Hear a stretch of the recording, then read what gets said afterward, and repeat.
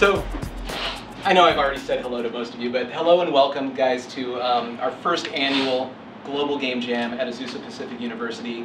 I'm the program director and professor of our Games and Interactive Media program here at Azusa Pacific, which is actually a new program that's launching in the fall. And so this isn't only our first annual Global Game Jam, but it's also the official launch of our program. We've got a Bachelor of Arts degree program starting, as well as a minor in Games and Interactive Media. And I'm really looking forward to the new year and seeing new students come in and do that. So it's my pleasure to welcome you here tonight and start our 48-hour marathon of making games. By the way, the major in Games and Interactive Media is a 4-year comprehensive 50-unit program that covers everything from game history to game theory to UX and sound for games to game art, and actually has you do a number of large-scale team projects by the time you finish the program. Hopefully those who are watching the stream, as well as you guys here, might consider coming here to APU at some point to get a degree in games. So I know that there's a lot of you here from different backgrounds. Some of you are from the school, some of you are from outside the school. Just so you know, this is a Christian school. And because of that, I'm actually going to open us up in a really quick prayer for our weekend. And yeah, we'll do that. So, dear God, I just ask that this weekend be fun and easygoing for everyone here, that no one gets hurt or sick, and that the times we have together are fun and fruitful, and we make good friends and lasting memories as we go through this weekend. In Jesus' name, amen. So, speaking of which, I figured this would be a fitting way to sort of launch a games program by doing a game jam. I mean, it kind of makes sense, right? We're gonna immerse ourselves in at least trying to get a bunch of games made by the end of this weekend. So we're not the only ones doing this, though. The Global Game Jam is literally global. There's actually over 900 Global Game Jam sites spread across over 100 countries around the world right now, with literally 10,000 people making games this weekend, which is kind of crazy. And so we're not the only ones streaming. There's tons of other people streaming, and in fact, we're going to be streamed into the Global Game Jam's official stream at 10 a.m. on Sunday. So I'm hoping that at that point we can maybe present what we're doing, talk about some of the trials that we've gone through, the experiences that we've had, and things like that. And by the way, we are being streamed right now, so why doesn't everyone just say hi? Hi. To our 2 viewers. I think we're at 3. 3? Oh, 3. Oh. Nice, okay. Hopefully it'll be much more than that by the end of the weekend. Mike and All right. could break the internet. So in a few minutes, we're actually going to be watching the official Global Game Jam keynote video, which has a few people talk to you about sort of their approach to making games and maybe ways to get inspiration about making games. This is also the time after the video that they're going to unveil the secret theme for our weekend. And if you don't know this, the Global Game Jam is built around a theme that they provide to us that we have to use to make a game. So for instance, let's say that the theme was rock. What does that mean to you? It could mean music, it could mean a heavy thing, it could mean rocking a boat. There's a lot of inspiration that can be gotten from that. So we're going to be looking at that soon. Now though, it's my extreme pleasure to introduce some very special guests who have made a crazy trip out here through storms and adventures, and hopefully they've gotten some treasure along the way, to open our time together. This is John Bergquist and Chris Skaggs from Soma Games, an Oregon-based games company. First, Chris over here, which I guess they'll see you as you come on stage, is a 20-year veteran of the software industry, with 10 of those years specifically in mobile, PC, and console gaming. As the founder and lead designer at Code Monkeys, Chris has delivered creative and clever software applications to some of the country's most discerning clients like Intel, Four Seasons, Comcast, MGM, and Aruba Networks. As the lead game designer at Soma Games, he's directed over a dozen mobile games, PC games, and most recently the epic adventure The Lost Legends of Redwall, The Scout. Additionally, as a black belt developer with Intel's Worldwide Software Developer Network, Chris also writes and speaks on topics surrounding the rapidly changing entertainment and mobile application environment at venues like GDC Next, CGDC, Casual Connect, TechStart, Serious Play, and App Up Elements.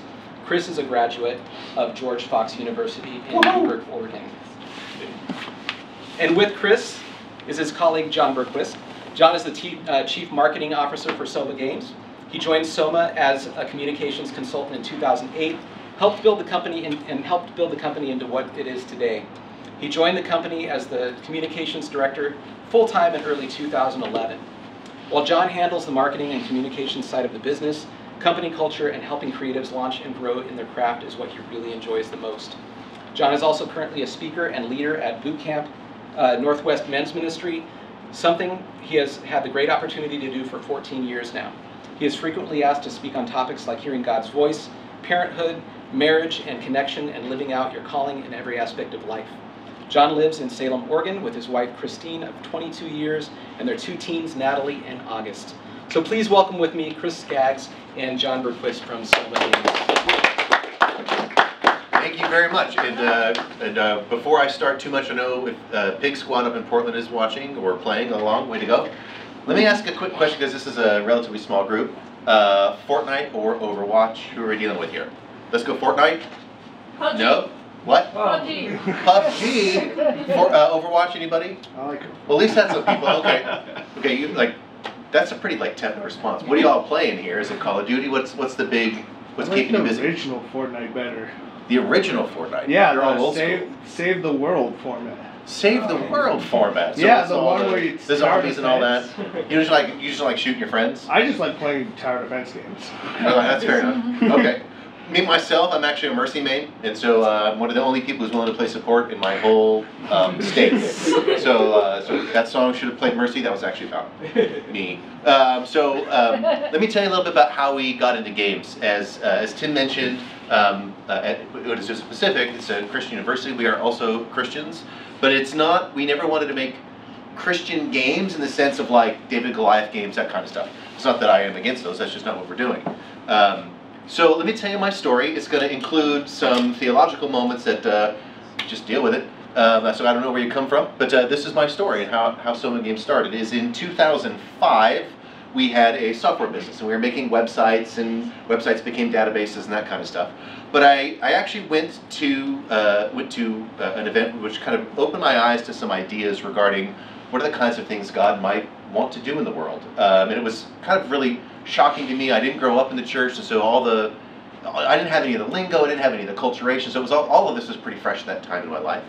And shortly after being exposed to the notion that God might actually have a plan in the moment, and not just sort of a great big giant plan, but like maybe something for me, was when Grand Theft Auto San Andreas, I think, was in the news for the infamous hot coffee mod. And so if you don't know the story, there was this arrangement of keys and buttons that if you did this, it unlocked a pornographic scene in the game, and everybody flipped out. Right? So this was the kind of stuff that got in front of Congress, and Hillary Clinton was involved, a bunch of blue hairs were mad, and Walmart pulled it from the shelves. It was a big, huge, horny mess, and right in the middle of that, as you're watching the news going, wow, that's probably unfortunate for some people. I think Sony said they lost over $1 billion just in that one moment, so it was kind of a big deal. But then in the middle of all of this news coverage, there's this little sidebar that says, by the way, if you thought maybe you don't need to play games about beating up hookers and stealing cars, there's actually a Christian Game Developers Conference, like it's a thing.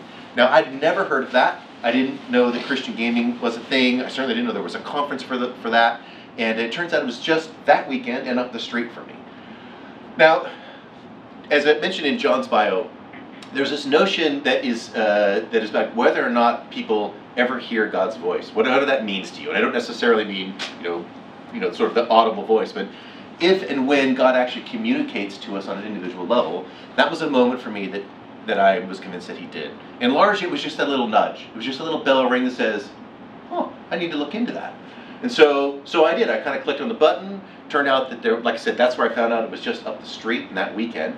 And again, you're just sort of following the signals. You're like, oh, maybe I should look into that. And so I register and pay my $10. And at that point, probably 15 minutes later or so, get an email from the guy who runs the thing. His name is Tim. And Tim said, hey, it just so happens that there's a TV station in Boston, and they want to do a show on this idea, on Christian gaming. Like, is anyone going to be in Boston in 3 days? And I'm like, I'm pretty sure that's supposed to be me. Which, to be clear, is a stupid thing. But there was just a clarity in my head, like, that's supposed to be me. And so I wrote to Tim, I was like, you've never met me, I just signed up, but I think I'm supposed to go to Boston. He says, I don't need to know you. If God wants you there, figure it out. And so, so all of a sudden I'm like, okay. Now in this moment, you got to understand, like, all of this is very new to me. Like, every part of this story was radically new to me. Like, hearing God's voice was new. Like, certainly Christian gaming was new. And all of a sudden I'm supposed to be on TV on an industry that I just discovered 5 minutes ago. None of it made any sense. But you're trying to, like, be good with the whole, what you've been given. And so in that moment, I made a deal. By the way, be careful of making a deal with God, because he'll take you up on it sometimes. But the deal was this, like, God, if this is you, you got to pay every thin dime of this trip. I'm not going to put 1 penny into this thing. Make it work. Like, prove yourself, right? Just not advised, but whatever, that's what I did. So I show up the next day at the conference, and at this point, I think CGDC was quite literally a group about this size, meeting in a church basement, all hobbyists, no one, like, it was sort of just roughly like, hey, we kind of like games. And that's about right. And so I show up, but there's a guy at the other end of the room, and I sit in the back just trying to stay out of the way. And this guy clearly has experience with something that was so boring. Like, I can't even describe the amount of boring it was. But it was all about distribution channels and markup things, and all. Like, this is before really things were being sold digitally. And so he was talking about all these really arcane mechanisms that are very important, I'm sure. It's just I couldn't, like, blood out of my ears. I mean, it was just like so incredibly dull. But in his defense, the moment he was done, he folds up his folder and he walks straight back to me like he knew who I was. And he's like, hey, God told me I should talk to you. What's up? Which blew my mind. I'm like, bah, bah, bah, bah, bah. And sure enough, like, I kind of told him the story up to this point because I don't know what else to do. Like, I'm not going to lie to the guy. And so he goes, oh, in that case, I know what this is for. And he whips out a stack of papers that he has prepared for someone because God told him to be prepared for this. And it's basically like all of the things anyone would ever want to know about game distribution, because someone needs to know that. And so he's like, you know, I hope you have a great trip to Boston. And at this point I'm like, that's crazy. And as crazy as that was, in the next 2 days, that happened 8 more times. And I never said a word, I never introduced myself. I mean, I guess probably at some point someone's like, there's a guy in the back who has no idea what's happening. But all of these folks, and I met my teacher. So the very first introduction to gaming was like a decade earlier. I took like 1 class down in San Diego. That teacher happened to be at this conference. She's like, I didn't know you were a Christian. She's like, I didn't know you made games. And all of a sudden we kind of reconnected. But same thing, is he's like, oh, well, while you're here, let me show you, this is how you deal with a hostile interviewer, right? So, like, in all of the stuff I learned, and all about distribution, I learned all about the craft, I mean, so to speak, what you can do in a couple days. I was given probably like a metric ton of marketing material for the games that were in the market. I learned how to deal with interviewers. I learned what to say, what not to say. All this stuff's like a giant crash course, and I was just like drinking from the fire hose, man. So it was just crazy. Day after day, it was all this stuff, and I'm just stunned at the way this is happening. Now, in the meantime, my friends and my family, they're kind of hearing about this. They're like, this is really cool. Like, well, I can't, you know, I'll take care of your rental car, and I'll take care of your hotel room. People are like pitching in like it's like passing the hat or something. And so by the time it comes to Sunday afternoon, everything's paid for. And I haven't done anything. So like the hotel, the car, the flight, no, the flight, not the flight yet. That's the part that's missing. I'm totally, I guess, as prepared as I'm ever going to be, except of course the big deal is how do you get to Boston with no time notice? So the last speaker at CGDC is a guy named Bill Bean. At that time he was the CEO of a company called Digital Praise. Bill finishes his keynote, he's closing up the whole conference, and he does the same thing. Now he walks right back to me and says, so there's some stuff going on. What, tell me the story. So I'm kind of used to it at this point. I tell him the whole story, and I'm saying, but alas, Horatio, I have no plane ticket. How do I get to Boston? And he's like, I can help you. Now this is before 9/11, and so he busts out his folder, and he has a ticket on Southwest that you can use anytime, anywhere. It's just like this open prepaid ticket thing. And I'm like, got to be you gotta be kidding me, is what I said, I think. And so I'm like, that's crazy. So I jump, it's just a lot like this. I jump on the computer, type up Southwest, and you're like, wah, wah, wah. As cool as that was, there's no flights. Like, oh my God, we were so close, God. It's very like, I learned a lot, God, really, that's serious. Like, way to go, that was cool. But I'm glad I'm not going. Except then he's like, Chris, you need to go to Borders. And you need to understand, in this moment, it was super clear to me, that's exactly what he said. It was clear as day, and I knew exactly what Borders he meant. Do they still have Borders down here? Borders bookstore? It's a bookstore. Yeah. And so I knew exactly what he meant, and I'm like, okay. Now, all along, my friend Matt, who at that point was working with me, he was along for the ride because I think I needed a witness. I think quite literally I needed someone to say, like, this actually happened. Because as soon as that popped up, I'm like, Matt, we have to go to Borders. He's like, okay. So we race off to Borders, which is just a couple minutes down the road. And I walk into the foyer, and as soon as I'm walking in one door, a guy I know from church walks in the other. And we look at each other, and he looks at me and he's like, you're here for God, what's going on? And like his antenna goes up, and I'm like, I don't know, man. And I tell him the whole story. Well, Mike turns out that he's an author who has miles, like thousands of miles on every airline you can imagine. And he just gives me his little folder of all of his frequent flyer numbers, and he says, somebody's got a flight to Boston, figure it out, take whatever it takes. So I do, and Northwest has a flight, I get on the flight, and all of a sudden I'm on my way to Boston to be on TV. And all this time that's also going on is, remember like a couple days ago we had nothing. And so in the process of this whole conversation, God has downloaded into my head, this is how I'm processing it, everything that we need to know. We have a logo, we have a name, we have a domain name that literally 2 days prior was not available. And that's the whole thing about what are the games you need to develop. Like, he's downloaded this whole business plan into my head. I'm just trying to keep up with writing it down. Of course, all this training has gone on, all this other stuff has happened. And suddenly I'm on the airplane to go to Boston. Now the show is called Night Beat. It rides out of Boston. It goes about 6 million people up and down the New England. And it was usually hosted by a grumpy old man who hated Christians and was just sort of like I'm going to be a journalist and take care of people, show the truth. He was just this grumpy old coot. But at the last minute, he gets sick and has to leave. And so they replace him with this gal whose name is Portland. I don't think anybody's name is Portland except the gal who's interviewing the guy from Portland. It was the weirdest like switch. But her name's Portland, and she's kind of a new age sweetie person.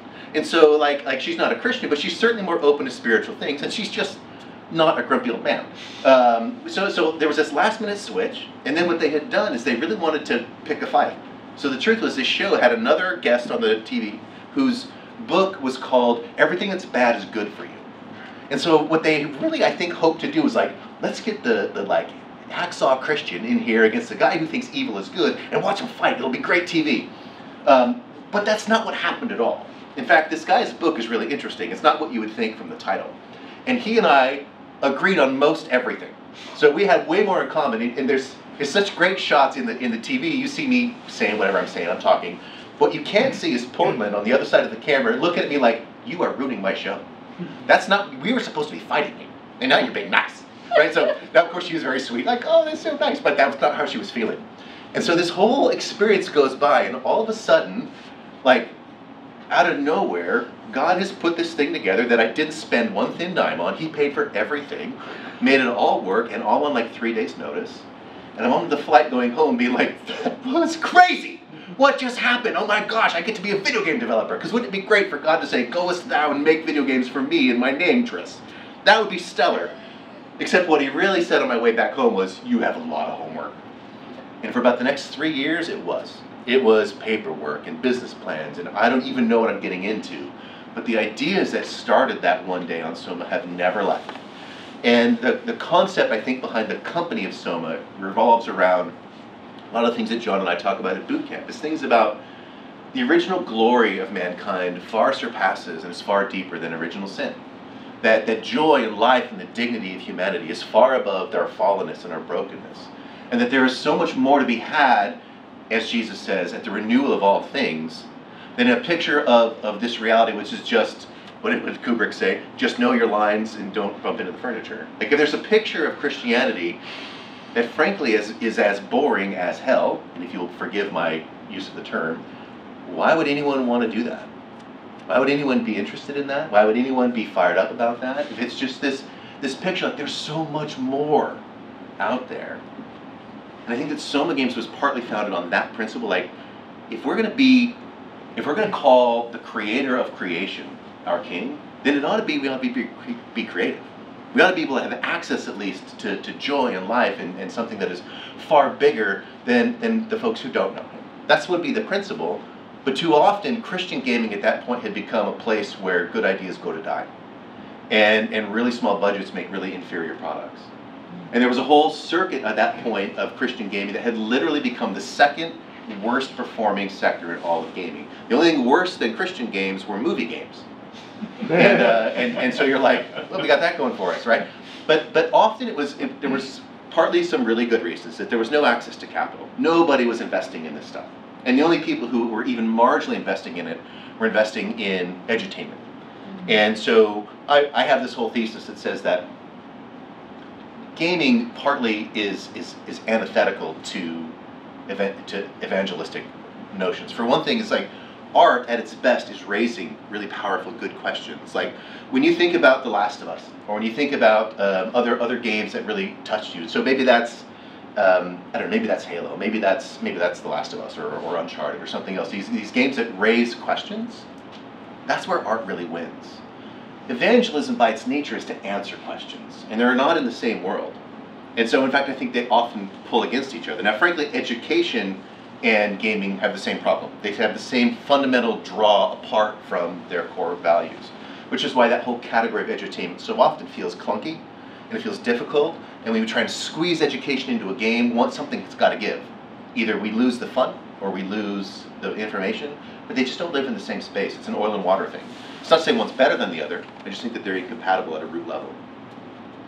From that point, Soma Games finally got into actual writing code years later.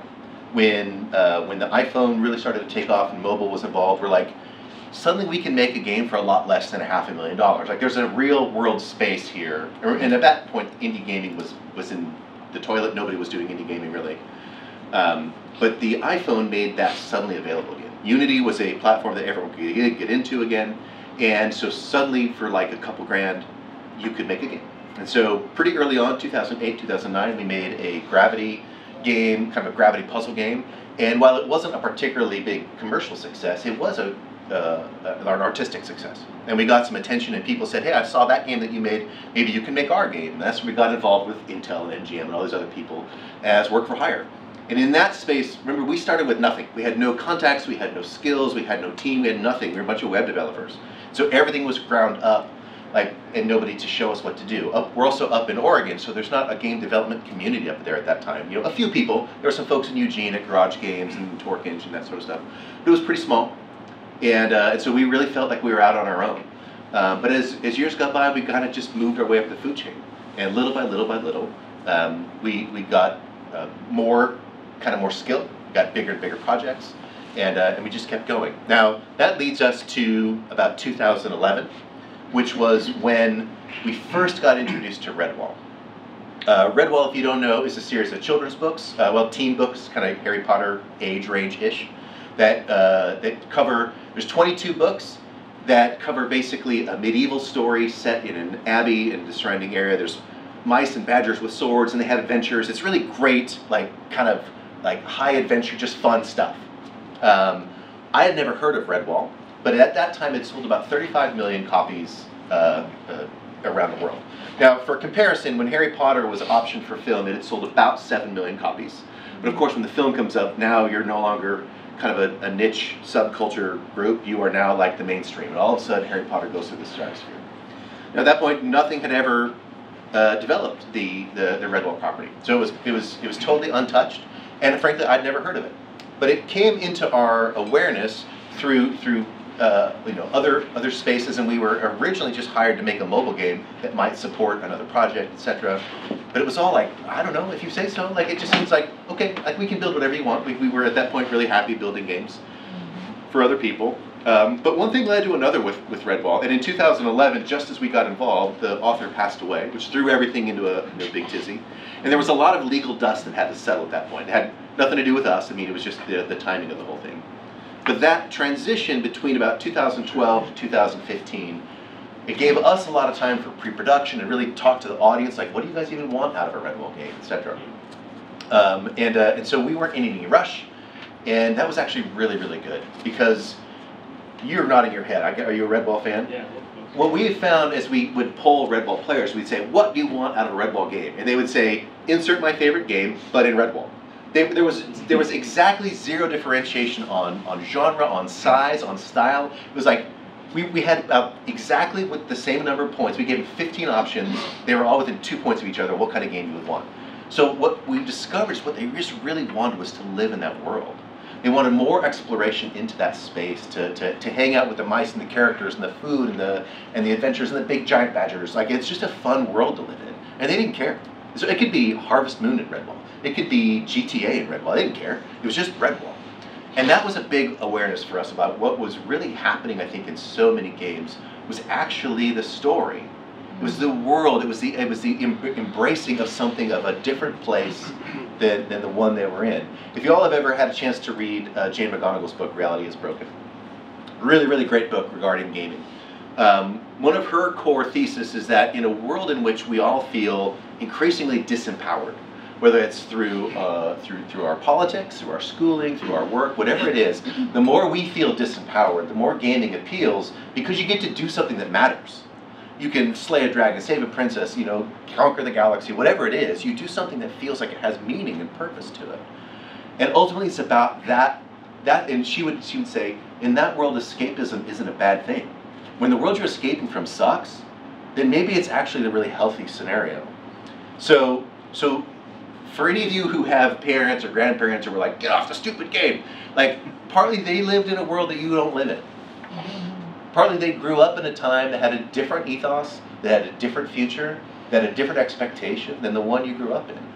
And if you're like me, a huge part of what gaming did for my life was it gave me something to focus on that felt like it could go somewhere. Or I felt like my contribution, my actions, they did something. When I would play D&D, it was about understanding a world and getting into it in a way that I couldn't do because I couldn't talk to girls in middle school. Like, whatever it was always that way of like living a different life, not entirely to get rid of this life, but to practice a different life. For me in particular, there's the ways in which gaming, and I had the same experience with regard to drama and I got involved in acting when I was in high school, is it allowed me to put on a different face.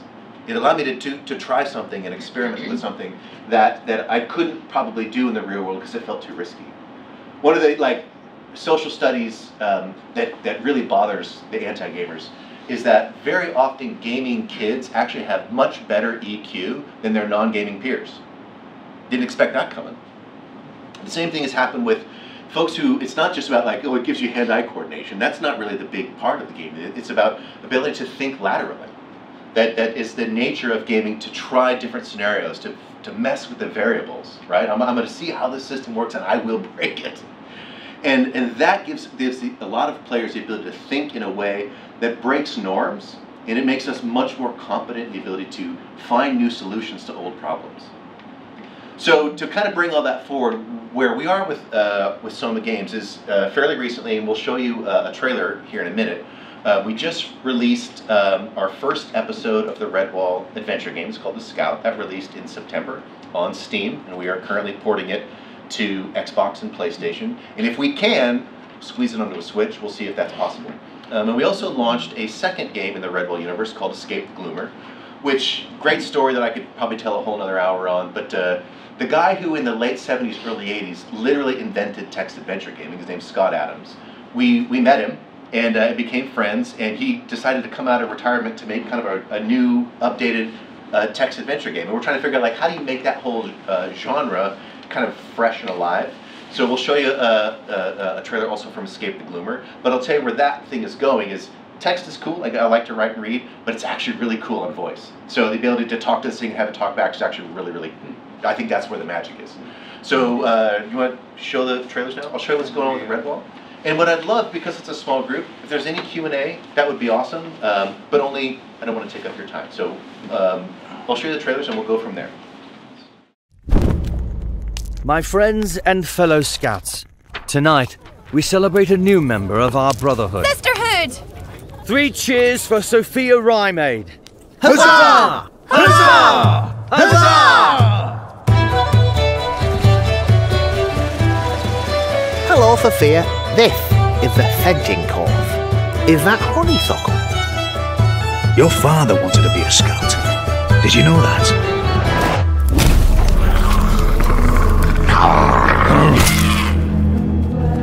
Where did the rats come from? What do those savages want? Sea rats by the look of them. Vicious scoundrels. Just my luck. I would have started combat training tomorrow.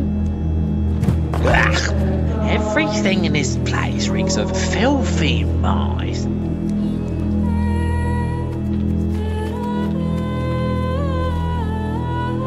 Stay out of sight, but also be swift.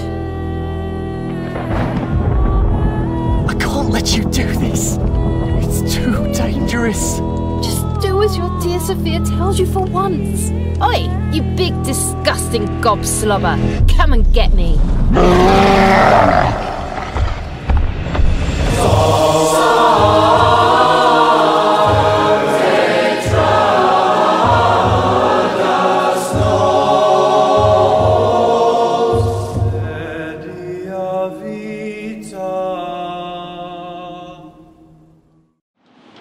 So that's the Scout, and I think we're going to play the Escape the Bloomer next. A chill ran through the young otter at the thought of exile that would await him should he fail. Gillig grabbed the torch's handle, gave a quick, powerful tug. Far beneath Cotir Castle, the Gloomer was a killer, savage and mindless, particularly when there was fresh meat to be had. Gillig's eyes widened in horror as he witnessed the oncoming Gloomer. Gillig swam to the jumble of rocks, then he climbed out of the water. The Gloomer was nowhere in sight. Gillig was in a large, glowing cave, his mouth gaping in wonderment. His eyes were drawn back to the emerald-studded amulet. He pulled it from the chest and placed the heavy chain over his neck. An enraged Gloomer was making right for Gillig.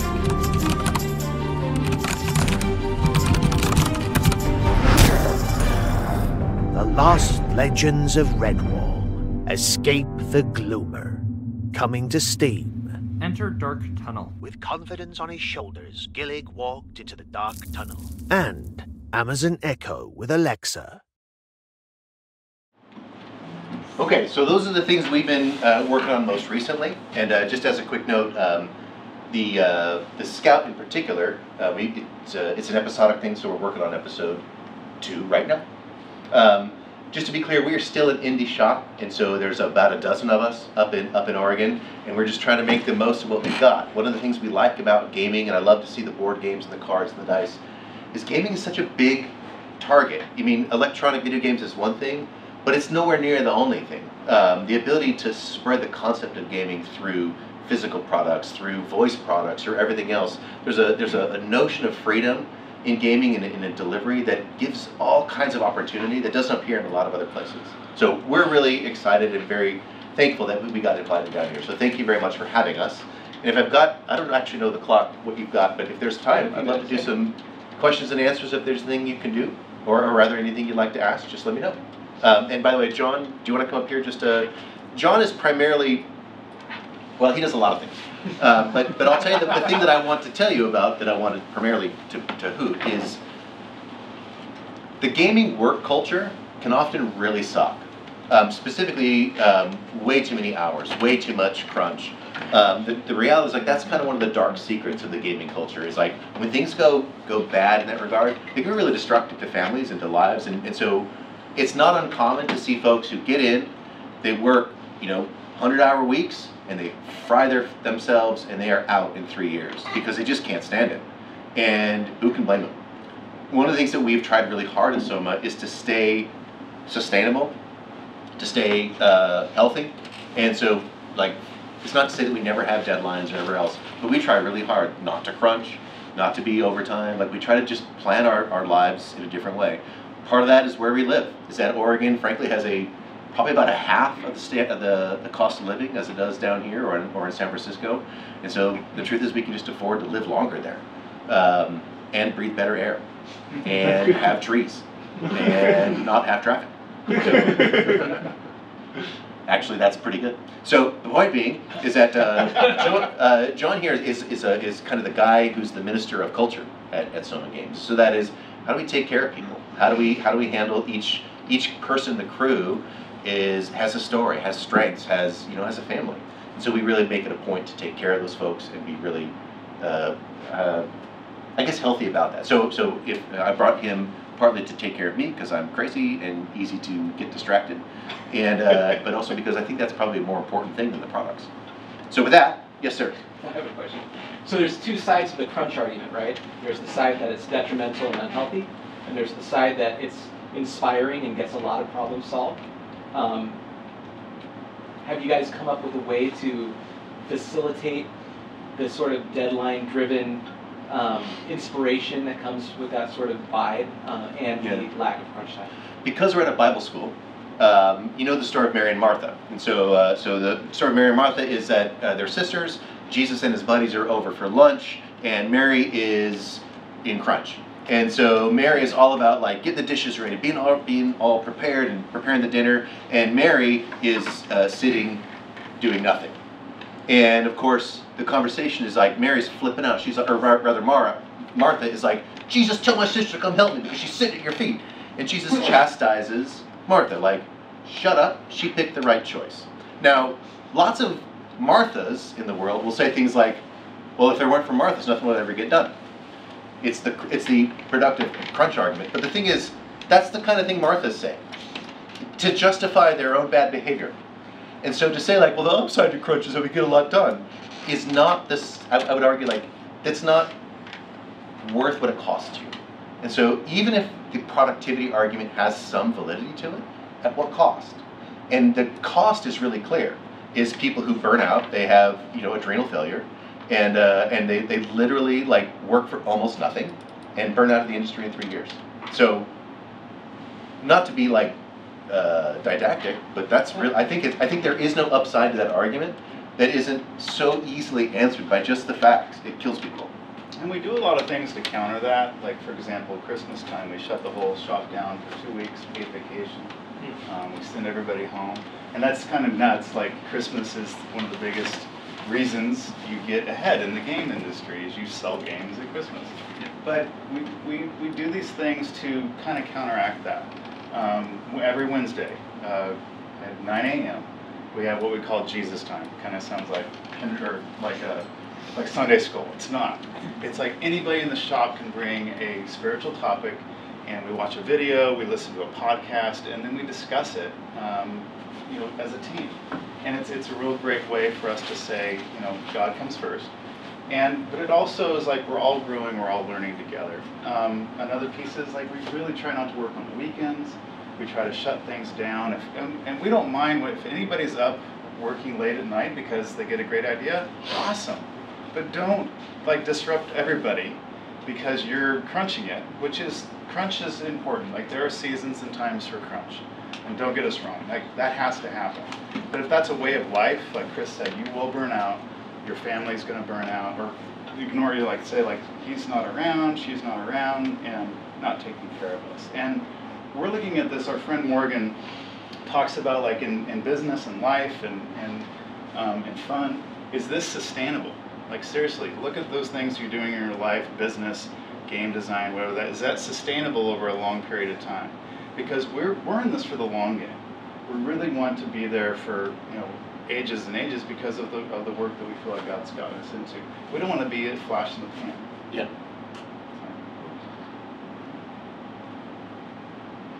Anybody? Yes, sir. I'm really curious. Can you talk a little bit about the process with Red Ball? You're right. It seems like you could make any and every kind of game in that world, and you would have had an audience. And I'm curious, how did you cull that down into what you ended up producing? Well, probably the short answer to that is that we had a lot of time to talk about it, and so we have a very collaborative team, and so we could discuss options like, well, what if we did this? What if we did that? And because there was no time pressure, it allowed us to kind of let the cream of the crop rise to the top. Now in the end, you're still kind of guessing in regard to how ambitious is this going to be? How much time do we have to spend on it, etc.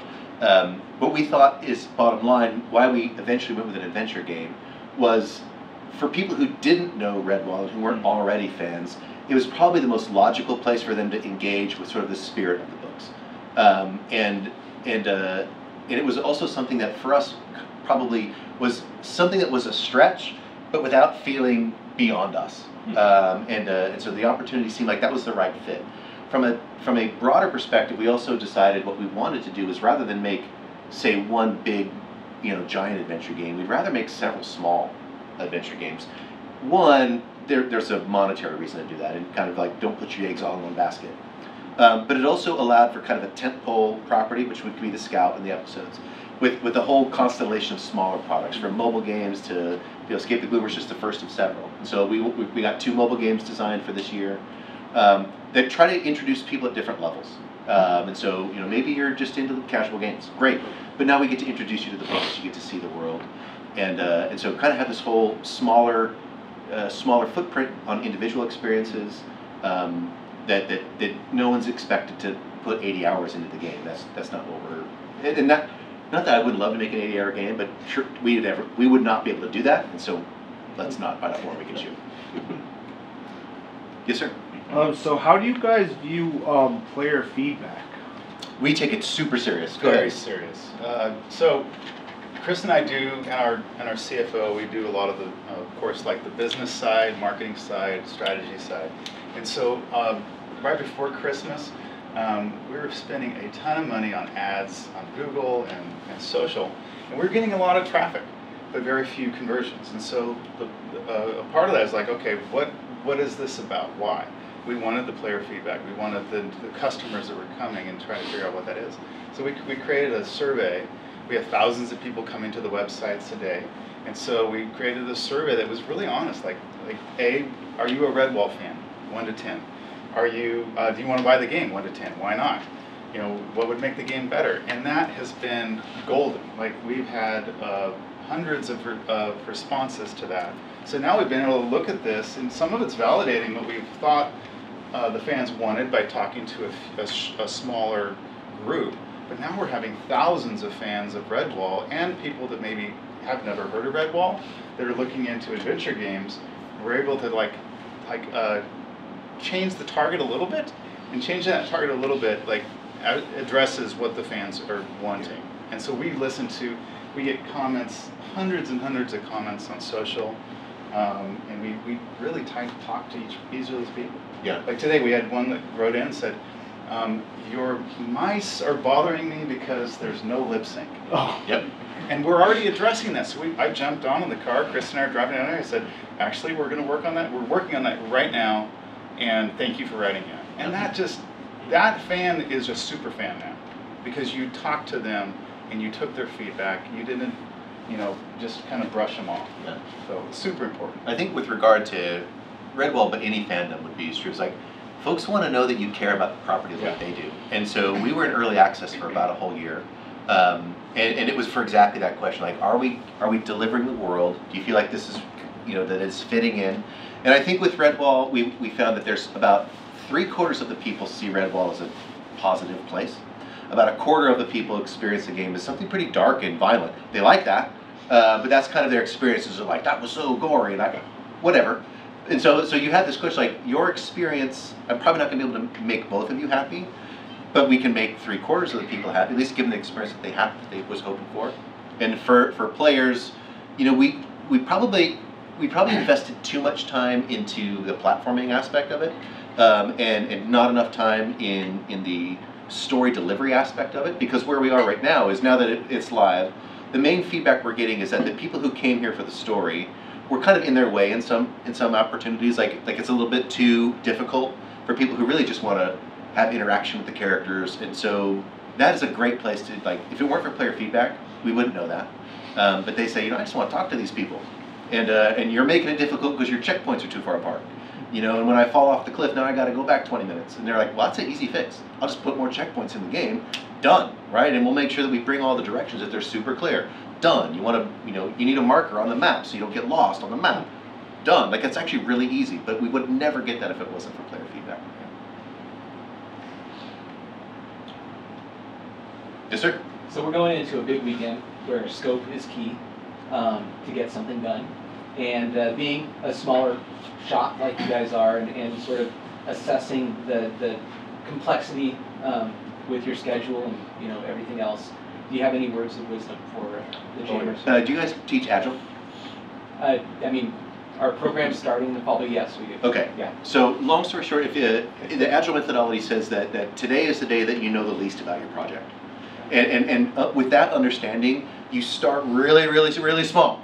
And you iterate first, and so in the game thing, what we would iterate is like, pick one thing, just one thing, and get that loop working. Now you might start with, say, a half a dozen ideas and really quickly whittle it down to one. See something that's fun, get that core game loop rockin' solid, then add to it. What a lot of people do is the opposite. Is you're like, I have 17 ideas, I'm gonna make a game that uses all of them, and then you try to whittle it down, but that's much harder. Start with one thing and build on it, and I think you'll find it goes a lot faster, and iterate often all the time. Never get connected to an idea or a mechanic. Like, you gotta have player feedback. You gotta have people say, like, that's a stupid idea. And then you gotta be willing to, like, sacrifice that sacred cow. Well, and you've also got this idea. So Chris is our main designer and writer. So the idea of thrashing early, like, and thrash hard. Like, come up with your ideas, beat it to death. Like every scenario that is against it and for it and all those kind of things, and don't like hold anything back, but come up with an idea and then lock it down. Because one thing is like Chris will be like going about, programmers and the artists are going down the stream of what he said to go do, and he's like, he goes on a mountaintop and comes down, big idea, and he comes down, he's like 4 months later, hey, I think we should move all of this over here, and everybody's in an uproar because that takes lots of time and lots of money. And if you have 3 days, right, like a very short period of time, that's going to cost you. And so you find out that big idea, you thrash it as a team, you come up with a solid plan. And that doesn't mean you don't take little changes, but you can't make those giant changes. Fair answer? Yeah. Okay. All right. Well, Chris and John, thank you very much.